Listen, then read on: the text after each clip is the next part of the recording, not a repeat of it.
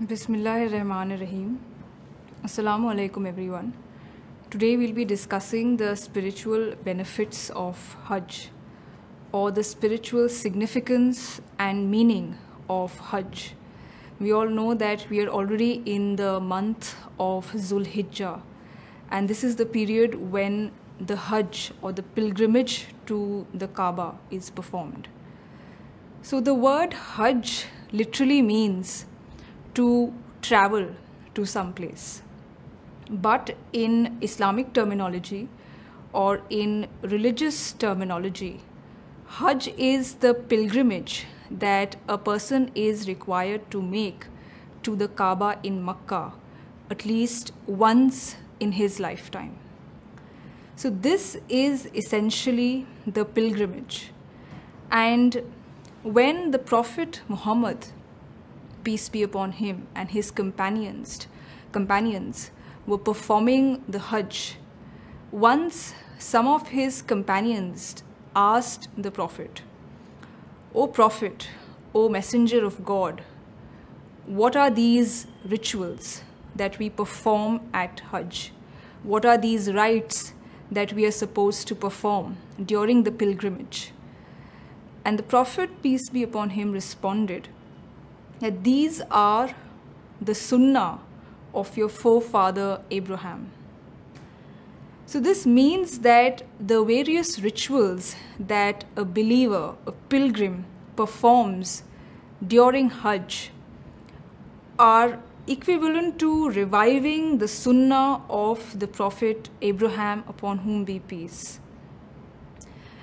It is important to know that the Prophet Abraham was born in the city of Iraq, in a city of Iraq called Ur, and he performed his dawah activities, or the activity or the task of calling people to God, conveying the message of God, in the region which is called, or which was called, Mesopotamia. And for this purpose he traveled in this entire region, and he even came to Makkah, where he built the Kaaba.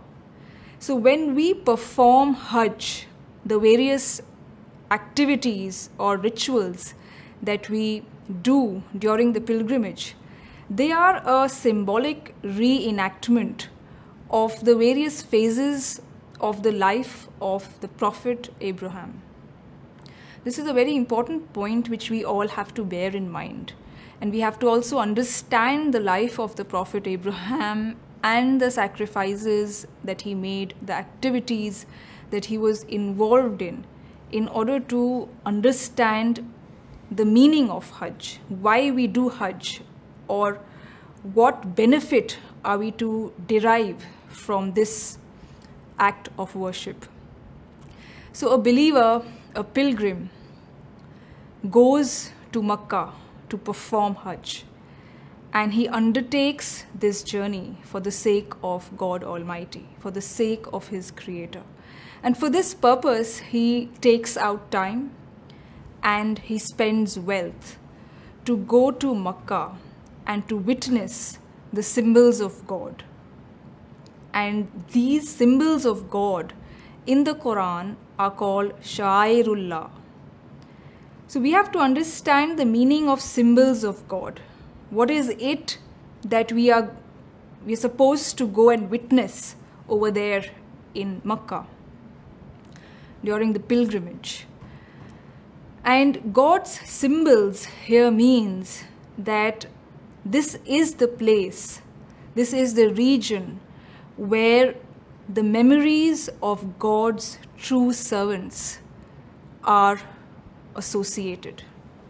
This is the place where, if you go and if you have an awakened mind, you will be refreshed with reminders about how God's true servants spent their life. So we know that Prophet Abraham was born 4,000 years ago in the city of Ur, and he conveyed the message of God to the people over there, to his community. And he traveled in the entire region of Mesopotamia, which is modern-day Middle East. And for this purpose, he even went to Kaaba, to Makkah, to fulfill a very grand plan that God Almighty had made. And when Prophet Abraham lived there, he also settled his family, his young infant son, Prophet Ishmael, and his wife, Hajra.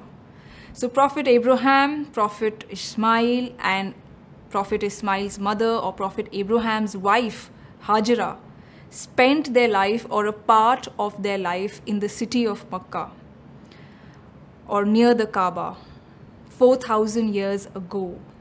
And 2,000 years after them, the Prophet Muhammad, peace be upon him, and his companions lived in this region. So this region is historically, spiritually, religiously extremely important, because it became the place which was the center of the Prophet Abraham's religious activities. And not only that, later on, it went on to become the place where the final revelations of God Almighty came down upon earth, the place where the history of Islam began, the place where innumerable incidents have come down in history books associated with the Prophet Muhammad and his companions. So this is a place, this is a region, the place where you go to perform the pilgrimage. You should be extremely aware, you should be knowledgeable enough to know, to understand that this is the place, this is the area, that particular place on earth where the history of God's pious servants unfolded, beginning with the Prophet Abraham 4,000 years ago, down to the Prophet Muhammad, peace be upon him, and the Sahaba, the companions of the Prophet. This is why this region holds very special status in Islam. The precincts of the Kaaba have a very special position in Islam because of the history associated with this region, a very special spiritual religious history that is linked to this region. And when a person visits this place, when a person visits the Kaaba, he or she can notice, can sense the spiritual atmosphere in that region. He or she does not return from the Kaaba, from the pilgrimage of the Hajj, without having deep impressions left in him. And it is even said that if a pilgrim travels towards the Kaaba for the pilgrimage, then it is as if he started off fully immersed in dirt. But when he returns from the pilgrimage, it is as if he has taken a bath in a river. He is refreshed, and it's as if he's given a new spiritual life. So that is the importance of the pilgrimage and the importance of the place where the pilgrimage is performed. And this is why the Prophet, peace be upon him, even said that the Hajj is the most exalted form of worship, afzal ibadat. And we have to bear something very important in mind, and that is Hajj, or the importance of Hajj for the pilgrim, for the believer, is not only in terms of performance of the rituals, the acts or the rites associated with Hajj. The pilgrim must also bear in mind the spirit of Hajj, the spirit of the rituals which he has to perform. So it is not that if you go to Hajj, if you travel for Hajj and you go to Makkah and you return from there, you will be refreshed spiritually, or you would experience a spiritual transformation and you would have performed your duty towards Hajj. That is not true. Rather, you must also experience the feelings and the emotions that are meant to be experienced by a person while he is performing the rituals of the Hajj. The rituals of the Hajj have been prescribed or laid down so that we, the pilgrim, can experience the deep feelings that he is supposed to feel with respect to God Almighty, with respect to his religious responsibilities. So this is also a very important point that we have to bear in mind, because often people only follow or think about the structure of the pilgrimage. They're focused only on the form, the outer structure. They don't think about the inner substance, the inner spirit, which is the essence, which is what makes Hajj the exalted form of worship, and which is what gives Hajj and the Kaaba a very important position in Islam. So let's move on and discuss the various rites of the pilgrimage and what they should mean for us, what they mean for us. The first and most important is that a pilgrim moves out of his own home, moves out of his own city, and travels all the way to the Kaaba in Makkah. And this particular act, this particular experience is the beginning of the Hajj, and it is very important because it is as if the pilgrim is moving out from his own world and entering the world of God Almighty. He's entering the world of his Lord, his Creator. It is as if all this while you were only concerned about your own goals, you were busy fulfilling your plans, and you were busy running after your desires. But when you plan for Hajj and when you move out of your city, your home, and move towards Makkah, in a way you are now doing something for the sake of God. You're fulfilling God's will. You're doing something to seek God's pleasure. You're moving out from a self-oriented life to a God-oriented life. So that's the beginning of Hajj. And when a pilgrim moves out of his city, moves out of his home, he brims with the emotions that he is doing something for his Lord. He's doing something for the Creator of this universe. All this while he was serving his own self, his own desire. But now he's got an opportunity to serve his Lord. And this emotion is something that washes his entire being with the spiritual divine light. And he travels with it all the way to the Kaaba in Makkah. And as he reaches Makkah, as he reaches the Hijjaz, he is required to change his clothes. He is wearing stitched, tailored clothes, and he's supposed to don or take up unstitched, plain clothes, which is called ihram. And this ihram is symbolic of the simplicity in the lifestyle of the Prophet Abraham and Prophet Ismail and Hazrat Hajra. These people lived a very simple life, and they devoted their everything for the cause of God Almighty. And simplicity is a symbol of a person who is not concerned about acquiring more and more in the world. He is not focused on material acquisition. He is more focused on spiritual development. He is more focused on building his spiritual personality, his character, his inner being, and not his outward self. So that's a very important lesson that the pilgrim receives the moment he enters Arabia. And after that, as he moves on, the very first and the most important or primary rite of the pilgrimage of Hajj is what is called tawaf, or circumambulation, or moving about and around the Kaaba. And this particular act is so important. It is the depiction of the entire life of a believer. It is the portrait of a person whom God Almighty desires. Because what is the meaning of moving around the Kaaba? It means that, or it is symbolic of the fact that a person will lead a God-oriented life. His primary concern will be God. And as he moves on in his life, as he journeys through his life, he faces ups and downs.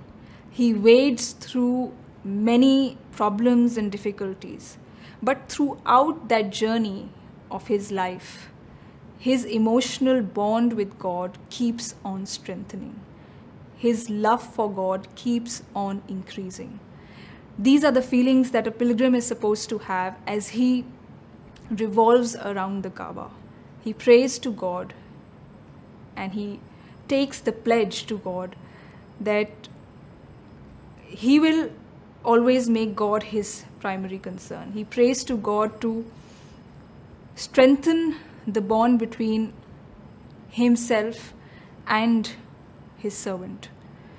So this is why when a pilgrim is performing the tawaf, the circumambulation, he keeps saying many prayers. And these prayers, according to scholars, are not supposed to be memorized words which you repeat without knowing their meaning. These are words which can be said in your own language. They can be uttered in your own language, and they can be anything. It is just an outpouring of an emotion of a person who feels that he is not standing before the Kaaba, he's standing before the Lord of the Kaaba. That is the emotion that wells up in his heart as he moves about the Kaaba. And moving on after Tawaf, a very important rite is running between two hillocks, Safa and Marwa, which are located near the Kaaba. And Safa and Marwa also have a great history associated with them. We know that Prophet Abraham settled his wife Hajra and the infant son Prophet Ismail in the barren desert of Arabia. And at that time, Makkah was an uninhabited area. It was not developed, it had no population, it had no urbanization as existed in the city of Ur, from where they migrated. So this was Hazrat Hajra when she was settled and left by Prophet Abraham in the desert of Arabia, in the desert of Makkah. A time came when her infant son started crying out for water.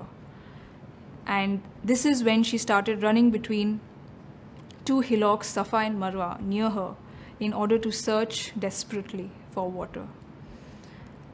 And the meaning that this incident, this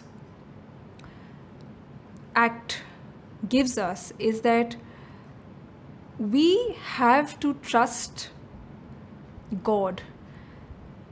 Or rather, the Prophet Abraham's family showed us that their conviction in God, their trust in God Almighty was so heightened, it was so intense, that even when it came to leaving their comfortable homes in a city where they were born and brought up and had all facilities, and coming to a place which had absolutely nothing, no human being, no human settlement, they were ready for it just because God Almighty had given them this command.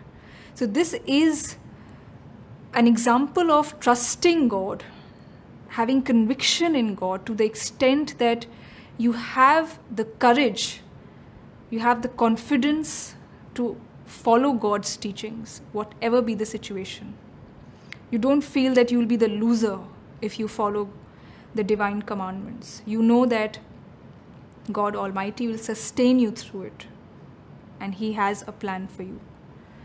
And after the sa'i, or the running between Safa and Marwa, we're supposed to sacrifice at Mena.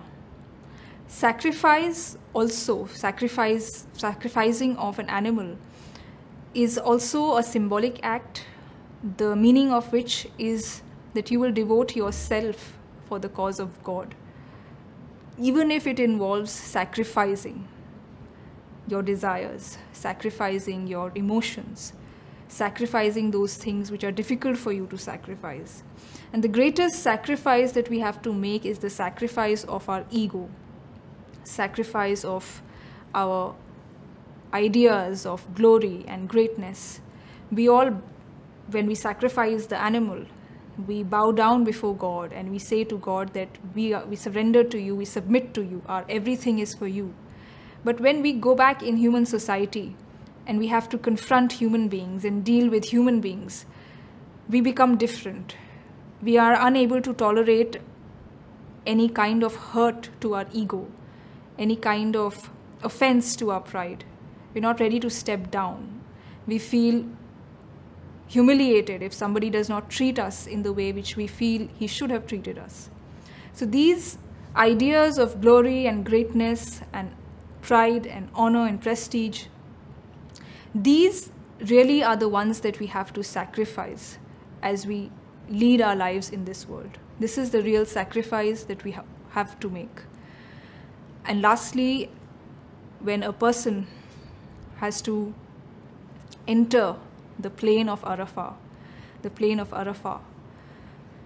that also holds deep spiritual significance, because it is a scene which is very, very exceptional, very unprecedented. Because what happens on the day of Arafah is that people keep entering the plain of Arafah in groups, and these people belong to different places, different countries, they're from different backgrounds. They keep coming and gathering in the plain of Arafah, group after group. And this is really a depiction or a smaller manifestation of the Day of Judgment. Because the Quran says that when the trumpet will be blown, you'll see that everyone hastens, every human being is hastening towards his Lord. And the plain of Arafah really gives us an impression of this scene of the Day of Judgment, when there will be no distinction between human beings. We'll be all human being, we'll be all a creature of God. On the Day of Arafah, we are wearing plain clothes. Nobody is a king, nobody is a commoner, nobody is rich, nobody is poor. Everyone is same. Everybody looks the same. And it's as if we are all rushing towards our Lord on the Day of Judgment. And this is a moment wherein you make yourself extremely conscious about the reality of death and the afterlife. That one day you will have to, in the same way, meet your Lord along with the rest of humanity. So that is a deep kind of lesson that we learn. It's about what is eternal and what is temporary in this world. It really resets our priorities. And lastly, we also have to remember that Hajj is, as I said, an enactment of the various phases of the life of the Prophet Abraham. And the most paramount activity or the task of the Prophet Abraham was dawah, or conveying the message of God to all humanity, conveying to humanity the purpose of their creation, what their God Almighty wants from them, and how to establish a relationship with God. This was his greatest concern. So when we return from Hajj, don't think that our Hajj is over. It has all come to an end. Rather, this is the time when we have to convert our symbolic sacrifice at Hajj in the Kaaba at Makkah into a real sacrifice. We have to utilize all our abilities for the task of conveying the message of God to people around us. That is essentially the goal, the mission with which we all have to return after having performed the pilgrimage. This will be a true reenactment and continuation of the mission of the Prophet Abraham and the Prophet Muhammad, upon them be peace. And lastly, I want to also recommend this very important book called Haqiqat-e-Hajj by Maulana Wahiduddin Khan, which means the spirit of Hajj, the reality of Hajj. And it's a very transformative book. If you read about it, you will really want to go to Makkah and perform the pilgrimage. It fills you with deep emotions. It tells you about the purpose of your life. It tells you how Hajj reconnects you with your Lord and what goal the Hajj gives to you. And the author has also shared with all of us his own personal experiences when he went to perform the Hajj himself back in the 1980s.